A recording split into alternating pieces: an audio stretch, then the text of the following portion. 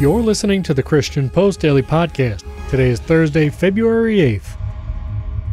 In Washington, D.C., left-leaning religious and civil rights leaders, spearheaded by Reverend Dr. William J. Barber II and his co-chair of the Poor People's Campaign, Reverend Dr. Liz Theoharis, have initiated a significant 30-state campaign aimed at mobilizing over 15 million poor and low-income voters for the 2024 election. The campaign, which seeks to combat the political marginalization of economically disadvantaged communities, will feature a series of direct actions, including a national day of action across over 30 state capitals and a major rally and march in the nation's capital. Highlighting the urgent need for systemic change, Barber emphasizes the campaign's commitment to advocating for health care for all, affordable housing, a $15 minimum wage, and fully funded public education. The campaign also focuses on training thousands of volunteers to engage infrequent voters, particularly in battleground and southern states, underlining the importance of voting based on principles that support the poor and lift low-wage workers out of poverty. The initiative reflects a broader call for a political resurrection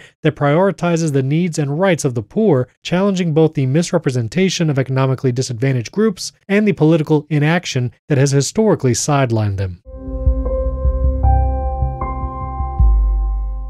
During a Brooklyn town hall, New York City Mayor Eric Adams drew a controversial parallel between himself and Jesus Christ, attributing criticism of his tenure to the diverse appointments he has made, notably highlighting the significant number of minorities in key city positions. Adams, in emphasizing the diversity of his administration, rhetorically asked if New York City had ever seen such representation, linking the backlash he's received to his efforts in making city leadership more reflective of its demographic makeup, which is notably diverse according to the 2020 census. He compared his actions in appointing minorities to Jesus' cleansing of the temple, suggesting his mission was to, quote, turn the table over at City Hall by introducing groundbreaking changes, including appointing the city's first woman police commissioner of color, among others. Despite not directly specifying the sources of the hate he mentioned, Adams has faced challenges, including handling the migrant crisis exacerbated by external pressures and a rising crime rate, all while maintaining a strong connection between his governance and his Christian faith,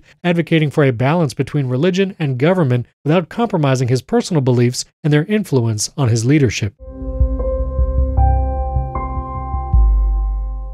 Shane Mernon, an Oklahoma elementary school principal and drag performer known by the stage name Chantel Mandalay, has resigned from Western Heights Public Schools in Oklahoma City. His departure follows controversy over his past as a drag performer, despite the district's prior awareness of his arrest record and involvement in drag. Oklahoma State Superintendent Ryan Walters announced Mernon's resignation as a victory, citing parental concerns and emphasizing that drag performers should not work with young children. The controversy was ignited by conservative influencer Chaya Raichik, leading to an ongoing investigation into the district's hiring practices and a broader stance against drag queens in classrooms. Mernon's educational career, spanning over 25 years with commendations from previous supervisors, and his participation in drag events and community contributions were overshadowed by the backlash, highlighting a divisive issue in Oklahoma's educational and social landscape.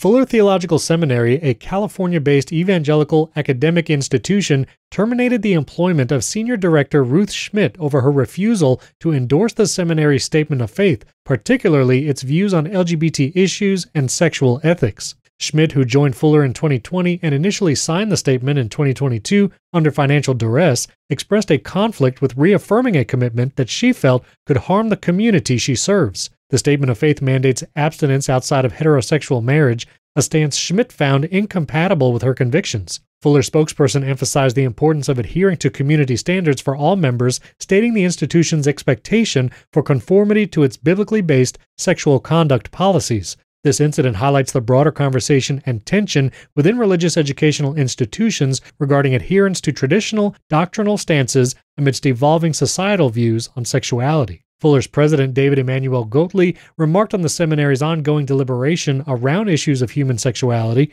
underlining the intention to foster civility and hospitality even amidst disagreement, while a federal court ruling upheld Fuller's right to enforce these standards without jeopardizing federal funding. The city of San Diego took divisive legal action to close the Ocean Spa massage parlor in Kearny Mesa due to allegations of prostitution and disruptions caused by lewd noises to a nearby youth Bible study group, following an investigation that lasted over 125 hours, which revealed instances of spa employees offering sexual services to undercover police officers, and the presence of nearly 1,300 online sexual ads over 5 years. The city is seeking over $100,000 in civil penalties. The operation, described as a, quote, sex shop masquerading as a legitimate business, prompted complaints since 2018, including inappropriate activities in cars and noise disturbances. This crackdown comes amidst broader concerns about prostitution and sex trafficking in the area, exacerbated, according to a local business owner, by the recent repeal of a law banning, quote, loitering with intent to engage in prostitution. San Diego Police Chief Nislet emphasized the significance of community complaints in these investigations, highlighting efforts to restore peace and civility. Governor Newsom, while signing the repeal,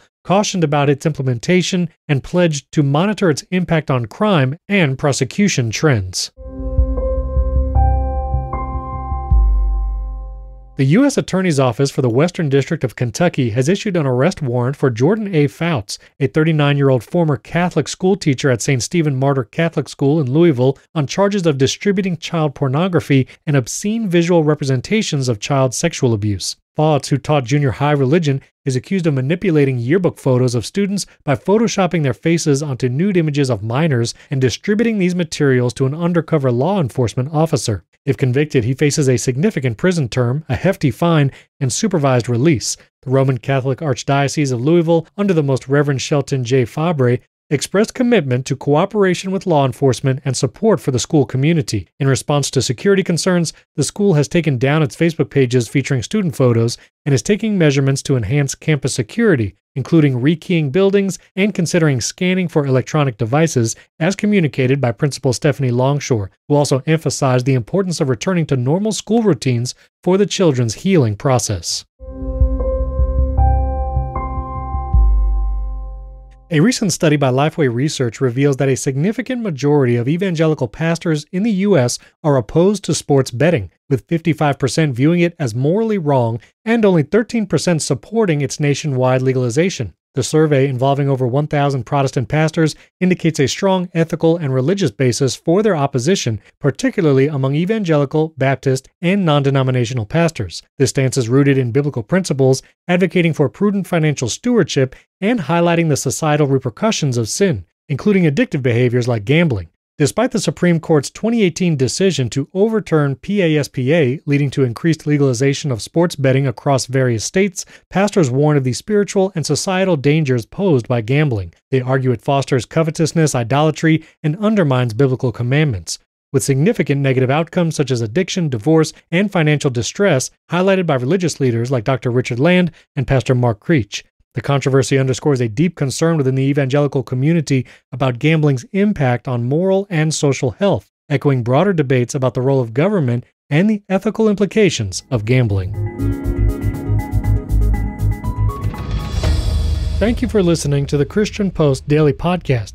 We encourage you to follow the show in your podcast player of choice, Apple Podcasts, Spotify, or third-party podcast players like Overcast and Pocket Casts. You can also download the Edifi app for free and listen to all the podcasts on the Edifi network by clicking the link in today's podcast show notes. We would also appreciate a 5-star rating in Apple Podcasts and Spotify to help us reach a wider audience with the Christian Post Daily Podcast. You can also subscribe to our daily newsletter and get the top headlines delivered to your inbox by clicking that link in the show notes as well. Thank you again for listening to the Christian Post Daily Podcast.